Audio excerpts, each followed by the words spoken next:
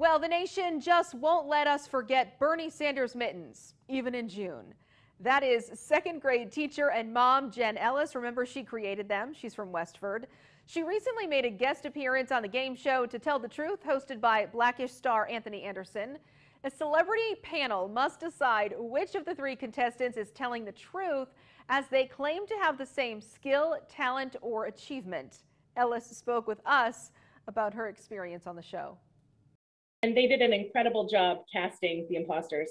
One of the imposters was so much like me. By the end, I wanted to just give her my ID and be like, here, you're actually the real Jen Ellis because you are very believable. I feel really fortunate that this really strange event has afforded me these cool life experiences. That's funny. The imposter contestant Ellis described successfully tricked the panel.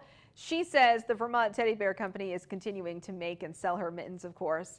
Ellis requested proceeds go to charity, and already her mittens have raised hundreds of thousands of dollars. That's funny.